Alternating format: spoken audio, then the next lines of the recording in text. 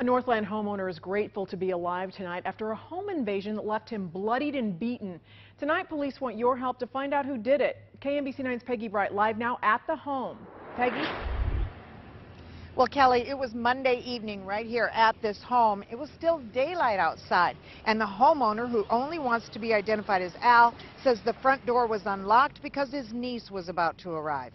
Then 3 armed men barged in, threatening to kill Al if he didn't cooperate. Al says they kept saying to him, "Where's the girl? Where's the girl?" Al told them he didn't know what they were talking about. Then they ransacked the house, taking cash, phone, electronics, and medications, and pistol whipped Al and his grown son.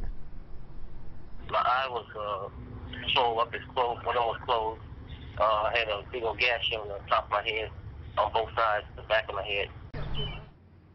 Neighbors reported seeing a black sedan with darkly tinted windows screeching from the scene.